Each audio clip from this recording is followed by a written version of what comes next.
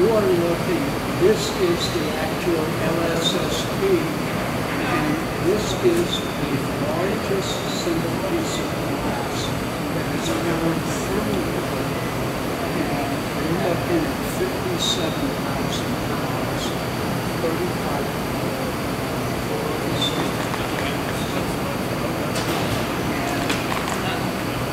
The interesting thing is, if you look very carefully, you'll see an outer part between 3.4 and 5 meters is this part, and the inner part is an even steeper edge before you get to the level in the center.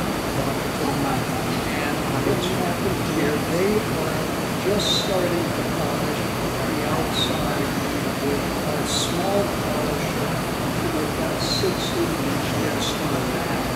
And if you look on the table here, you'll see a 12-inch face down, a 6-inch, a 2-inch, and over on that table, a 1-inch and an 8-inch.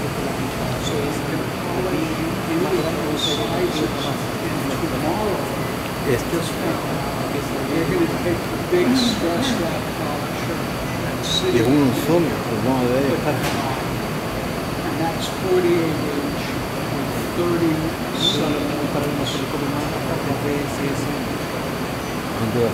What we'll do is we'll polish for 4 days, clean it off, let it temperature stabilize, pick it up, move it under the laser power ribbon, and then do measurement, bring it back. The computer remembers high and low spots. And if you notice, this is actually turning at some, again, computer controlled speed. So it's polishing an area, and it's figured it's done enough. And if you look at the surface, you see a bunch of dark green dots.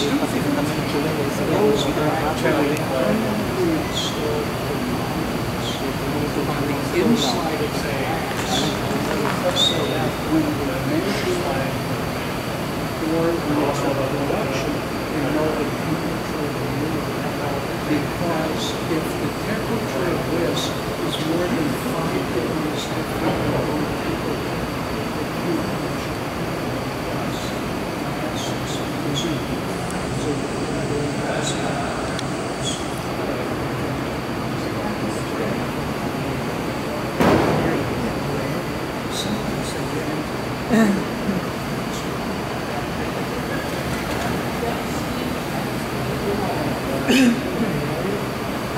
Watch out. Now, that's the peculiarity of this polish is better, and our use 7 different grades of polish. The one you start with in courses is called Jupiter's Sponge, and then we go 6 grades finer, something called Steward. And that's